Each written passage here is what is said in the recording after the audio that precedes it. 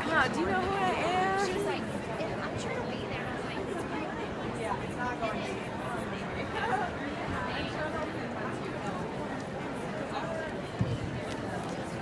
That's more about me. Yeah. So that's what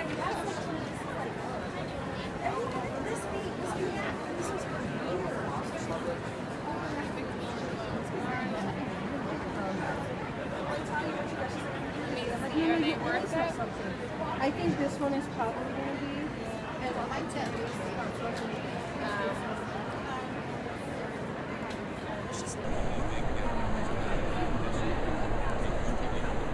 I just took a picture of Andrew doing this. Oh my god.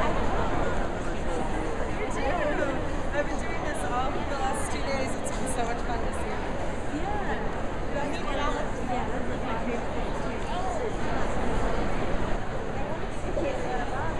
I will wait till I come back from TLA because I'm not about to develop any other kind of side effect that a female gets developed.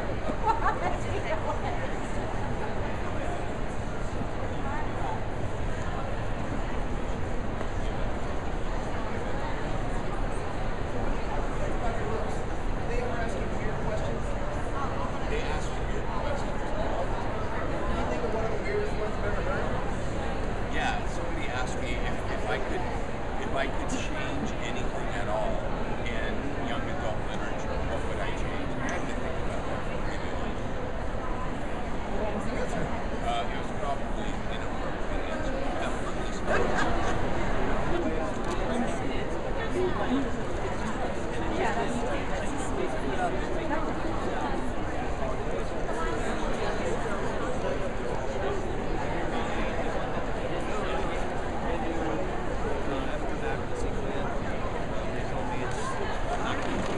Ever thought of having an I've got money. I've got the school money. I've got the school money. the other day and he loved it. He's like, I can't have to have something though, rough draft of some kind. Hey Dan, And he's like, it could be as rough as human. Mark Mitchell.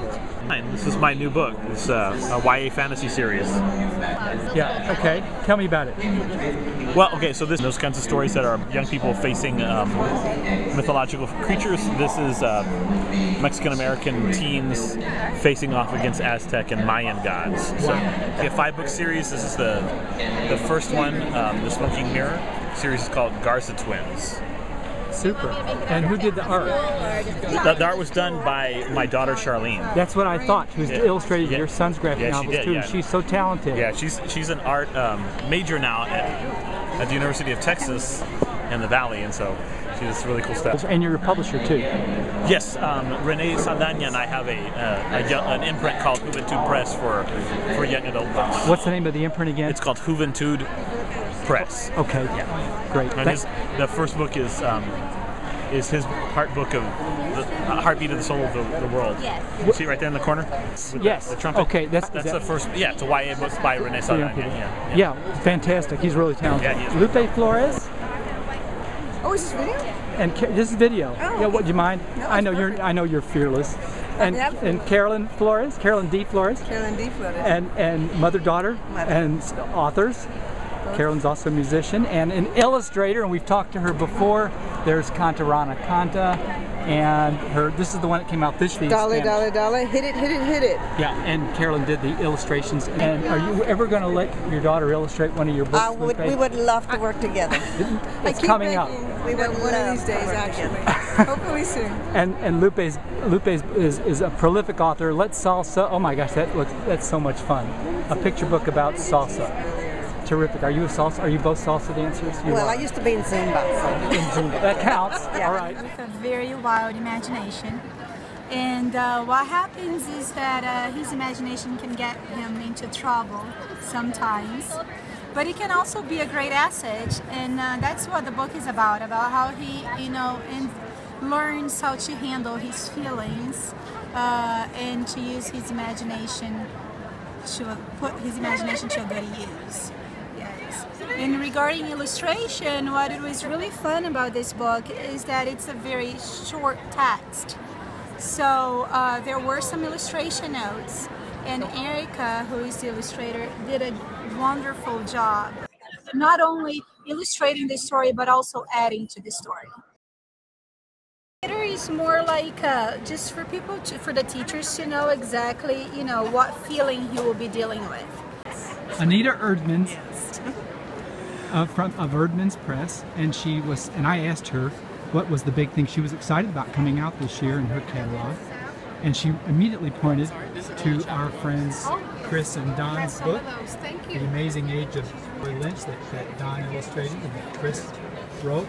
And can you tell me why you're featuring the book? Why it's we were really excited because it was coming out. It came out on April 1. It had its book birthday on April 1, and it just coincided practically with the beginning of TLA. So that was really kind of perfect for a launch for it. So we've been celebrating that here, and they've been signing books, and we had a dinner for them the other night that was a lot of fun, and we're really excited about having two Austin author-illustrator team on our list. Now, you know, that's interesting because that's an example of two buddies.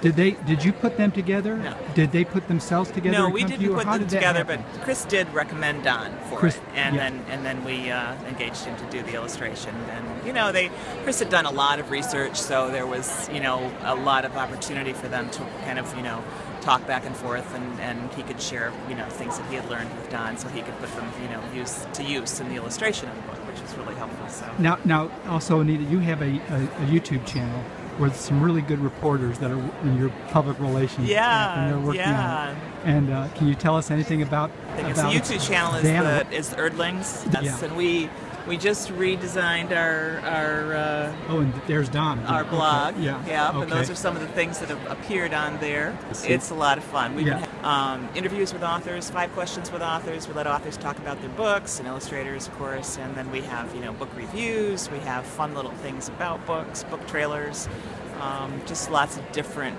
multimedia kind of stuff. What would you recommend for somebody who wants to put their artwork under your noses? We have submission guidelines on our website, and there's a section for authors and a section for illustrators, which are both different because our art director doesn't work out of our office. She works out of her home in Tennessee, so we've got 2 separate sets of guidelines, but it explains everything there, how you go about you know, doing that.